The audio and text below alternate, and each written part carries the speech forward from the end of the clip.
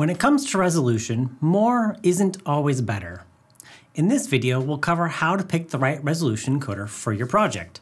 I talked with a lot of people who are looking for help specifying the right encoder for their application.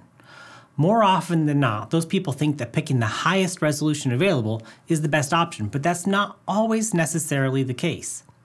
Just like with many other things, you need to pick the right tool for the job. In general, higher resolution encoders are useful in applications where precise positioning is critical, when motion occurs at extremely slow speeds, or when very small distances need to be measured. Lower resolutions are typically better where approximate positioning is acceptable or in high-speed applications where bandwidth limits could be an issue. There are a few more things you may want to consider. Higher resolution encoders may be more expensive. It takes time to read each cycle. Higher CPR will take more time. Sensitive systems may over-respond to high CPR information, creating jitter.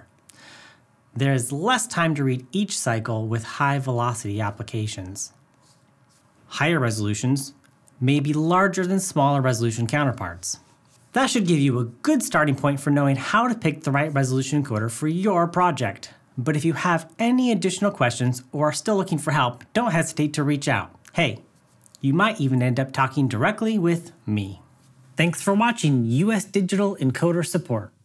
Please subscribe to our channel for product updates, tutorials, and FAQs. If you need help, reach out to us in the comments below or by visiting usdigital.com/support.